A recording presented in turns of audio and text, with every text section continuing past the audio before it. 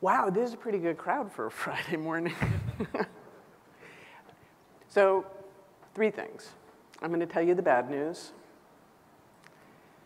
I'm going to tell you what I think the opportunity is.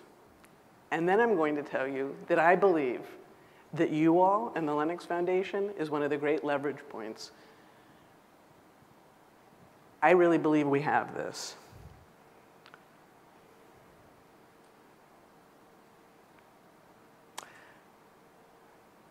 There's a number that's missing here. Does anybody know, actually, what 409.59 represents? Anybody?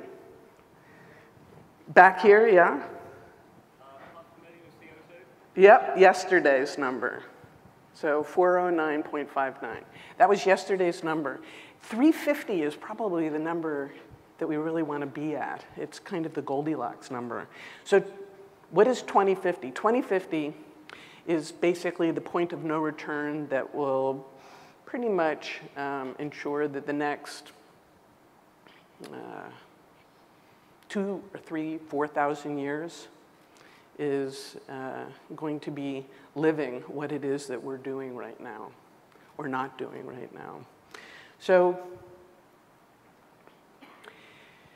what's really interesting is that when people talk about their 2050 goals and 100% decarbonization and removing carbon, really, fundamentally, what they're talking about is that 94% of that carbon can be removed through transportation and power. So there's actually a finite group of people and a finite endeavor that, you know, it's bracketed. Yes, it is everywhere and everything, but when you talk about power systems, those are the systems that have to be transformed. And then the remaining part really is around agriculture. And so what you eat is actually incredibly important in terms of mitigating climate change. So this is, see if you can track me here. I haven't had a really good visual designer help me with this, but so in 2016, we used globally about 145,000 terawatts of energy. And of that, less than 5% were renewables. In 2050, we will be using 380,000 terawatts of energy. So the implication of that is that we are going to more than double our energy requirements between now and 2050.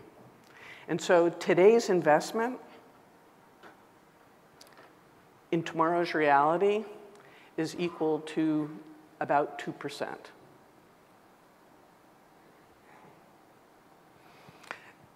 That's not good. What that really means is that we have only solved about 2% of the problem of 2050. So we live in a time in which we have to have phenomenal technological innovation. And right now, we're not innovating at scale. So for me, about 4 or 5 years ago, I started thinking about what is the greatest example of scaling. And there are very few examples of hyperscaling on the planet, but there is one, and every single person in this room has actually, in one way or another, made their career related to it. This is actually a picture of the internet. And this is exactly what we have to do with energy. We need to leverage the same design principles, which are really what you all are doing all day, every day, in order to create what some people might refer to as the Internet of Energy. I don't know that it's the best metaphor, but I think that it is critical to understand what the scaling actually looks like. And at the foundation of that is collaboration and cooperation. So for me, you know, open source is an intellectual property agreement that enables collective action. And there is no problem that this planet has ever experienced that so deeply and intrinsically needs collaborative action. So I wanted to talk a little bit about what the grid looks like. So I don't know whether you know sort of the history of electricity in the grid, but electricity and telecommunications really occurred, the telephone and the first sort of transmission line occurred pretty much at exactly the same time. Maybe there was like a 10-year difference between them. And I think that when we look at telecommunications, we have seen what happens when an industry is fundamentally transformed by digitalization. Well, when it comes to energy, we haven't yet done that. And so the reason why LF Energy exists and the reason why it exists in the Linux Foundation is because this is much closer to what it is that we need to create. We have to network electrons. And there is not a power systems engineer on the planet that would tell you that you can actually network electrons. You can't. You can't do with a bit and packets what you need to do with an electron. But what we can do is that we can network information about an electron. And in doing that, we have the ability to orchestrate it. These concepts are, at the future vision of, where power systems see themselves going. And there are unicorns all over the planet that recognize this is actually what we have to be able to do. We have to be able to utilize information and communication technologies to accelerate transformation. And I don't know whether you all know this, but probably, in the current paradigm, we maybe waste 60%, 70%, in some cases 80% of electrons that are generated. So we have to build and create radical energy efficiency. And that kind of utilization of resources is also exactly what you people all know how to do. So what's the current state? It's fragmented and disjointed across all parts. The farther that you get, the closer, more into the built environment, the more fragmented it is. And I think for that reason, LF Energy really started with the transmission system operators, because there are only 240 transmission system operators on the planet, or 260. And so it's much easier to actually organize transmission system operators, and they're the ones who bring from generation, they're the ones that actually move energy at high voltage. And all of them recognize that the direction that we need to be able to go towards is interoperability, automation, and advanced orchestration. And if you recognize this graphic, this came from ARPIT. It came from LF networking. We have to essentially do, with energy, what telecommunications has done. So within LF Energy,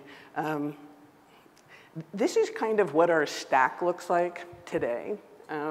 I tell people that I feel a little bit like the Lucy character in Charles Schultz, that I put up a sign and it said, energy sector, come here. And so we started with a few code bodies, mostly at the transmission system level. And what's happened is that slowly but surely, the code is beginning to come in. And there's a number of different ways that it's happened. One of them is through a very active end user group of utilities who are looking at what they need and recognizing the gap between what exists in the marketplace and what it is that needs to be created. So one of the projects that we're starting right now is a digital substation project. And imagine, so the substation is the place where high voltage electricity gets stepped down into medium and low voltage. And the reason why it's important is that, that the substation is essentially an edge node router. Between the transmission and the control centers at the generation, the control, the distribution level, and that it becomes an edge node router out to photovoltaics, to batteries, to networked hot water heaters, to HVAC systems, and that those things become part of the orchestration capacity, the ability to shape loads. And so, when you think about electricity, I think it's sometimes really helpful to think about water and how you think about how water flows. Because in many ways, that's what we're doing. But electricity is an instantaneously perishable commodity. However, it is absolutely critical to everything that we do with regards to our economies. And so that's part of what is so problematic about the transformation and why it's so difficult. I refer to it often as a Gordian knot. So what that means is that we really have to defy the logic of it. And I believe that the Linux Foundation is one of the great leverage points on the planet for being able to accelerate collaboration and cooperation that leads towards transformation. These are our founding members. We just got a new member yesterday. I have about 20 that are coming in the pipeline. Mostly we've been focused in Europe. And I think that that's because the United States is having some problems. And sometimes I get mad about things like, we'd like to buy Greenland. And I'm absolutely horrified and embarrassed by that. But the other part that I feel about it is that, maybe we have to be able to increase the capacity of the entire world. And, one of the things that I say to people is that it is not good enough that California or New York or Massachusetts or Denmark or the Netherlands decarbonizes, because we're talking about atmosphere.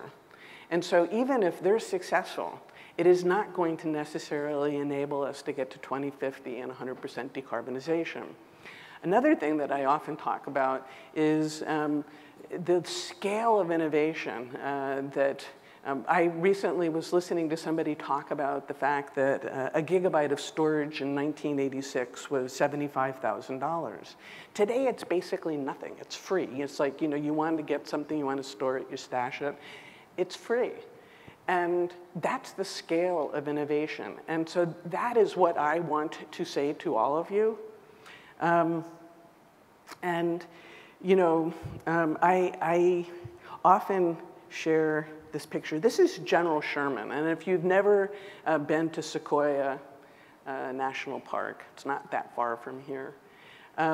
General Sherman is the largest single-stem living thing on the planet. And this is a seed from General Sherman. And the reason why I carry it with me and I share it with people is that, I think we sometimes don't recognize that the DNA of something has the capacity to actually transform the world. And I believe that LF Energy and the Linux Foundation does have the capacity to do that. So I talk to people about this being a hero's journey, and what I mean by that, and I don't know altogether the age of the people who are sitting in the audience. When I'm talking to power system engineers, and a lot of them are all close to retirement, I kind of say, if you are not going to take a risk and actually facilitate and enable the transformation, if you are not going to empower, the 40-year-olds, the 30-year-olds, the 20-year-olds, if you are not going to begin to create a seat at the table for the 10-year-olds, retire. It's like, it is a horrible legacy, because this is that generation's journey. And so when I think about why I want 10,000 developers, I know that all of you know this, but the fossil fuel industry is more or less holding us hostage, particularly in the United States and Australia. And the implications of that are that we have to create so many 10,000 developers that it cannot be stopped. And so this is a very short bumper video that we created to help explain sort of the context of what LF Energy is. At the Linux Foundation, we've seen how open source shared technology can transform industries. Now it's time for energy and power. Imagine a future where energy is delivered and used more efficiently by leveraging information and communication technologies. A future based on smart electric grids. A future where we can accelerate the energy transition with clean power sources. LF Energy is a new Linux Foundation project that supports multi-vendor collaboration and open source shared technology innovation to help create the electricity and power systems of tomorrow. All because we believe in the future that we share.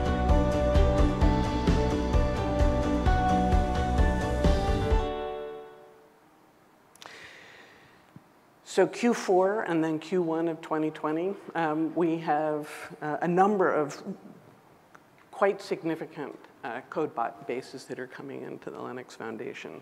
One of them is going to be around crowd balancing. It's the ability to orchestrate electric mobility, which are basically battery storage on wheels and are both loads and resources. Another one is the Open Smart Grid platform, which really enables the transformation of the substation into a data center that can facilitate and orchestrate devices and sensors and resources that are at the edge. There's a consent management system that's coming in from Estonia. Estonia is the story that you never heard about. Because you all heard about the Ukraine, but the Estonians have been very successful in being able to keep Russia off of their grid.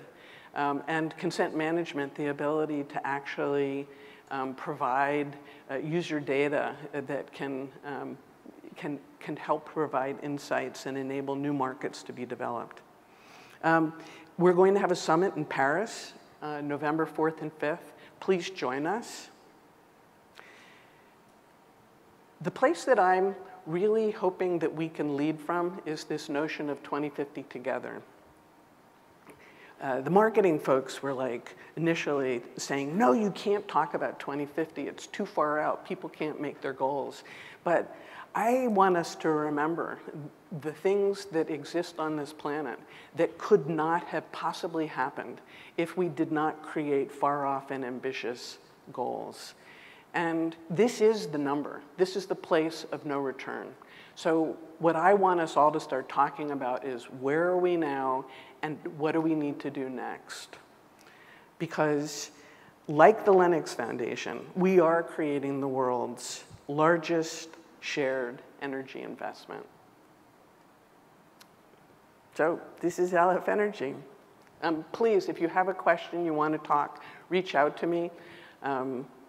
Totally interested to share whatever we're doing and to bring you into our community. Thank you very much.